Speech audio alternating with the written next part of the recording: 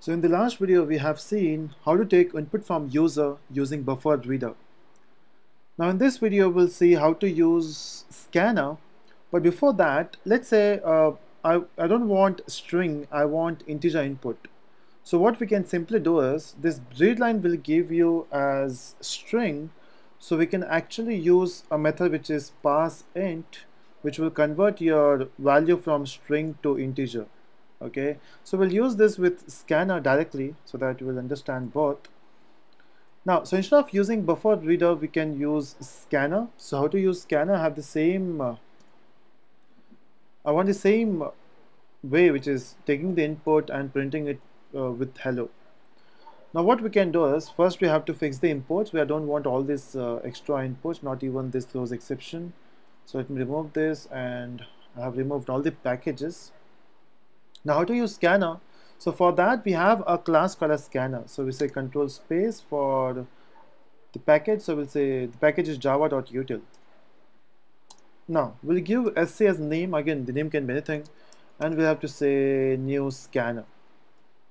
Now when you work with scanner, okay, scanner will say, okay, I will give you the output, I will give you the user input, but tell me from where I will be getting the input. So we have to mention you'll be getting the input from input device, which is in object. And this in object belongs to a class which is system. So same like out object, as we have seen the last code. So we have to say system.in, and then we have to say str equal to. Now sc will have a method called as next line. Okay, so in BufferedReader we have to use read line. In scanner we have to use next line. Simple, and then we can just simply run this. Okay, it's waiting for the input. We'll say Navin, and the output is hello Navin. But just in case, if you want to take integer, so what we can simply do is, let's say I have integer I, initial value of I is 0, and instead of printing this hello string, let me print the value of I. So we'll say I is plus I. So if I run this, it will give you the output as 0, but I want to take input from user. So in that scenario, the input you'll be getting is string, so we have to convert that string into integer. So for that you have to use a method called as parseInt. Okay, and this parseInt method is a static method, belongs to a class called as integer. So when you want to convert a thing from string to integer, we have to use integer.parseInt, and in bracket you have to pass the source or the data of string. It will give you integer, so you have to say I. So I equal to integer.parseInt, and then sc dot next line. Let's run this, and let's pass a value which is 7. So the output is I is 7. Simple. But hold on, when you talk about scanner provides you some extra features.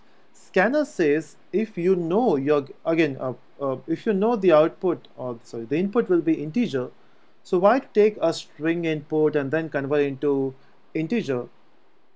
This is what we have to do it with BufferedReader. But the scanner class says for different type of input I have a different type of methods. So if you know your input will be integer, so instead of using next line, you can actually use next int. Sounds much better than the conversion, right? So now if I run this, waiting for the input, will say 8, and it says I is 8. Simple, right? So working with scanner is much easier than BufferedReader. And that's why when you work with when you want to take input from user, always prefer to go with this scanner class. And that's it. Now this is how you have to take input from user. So we can use read method, we can use BufferedReader, or we can use scanner.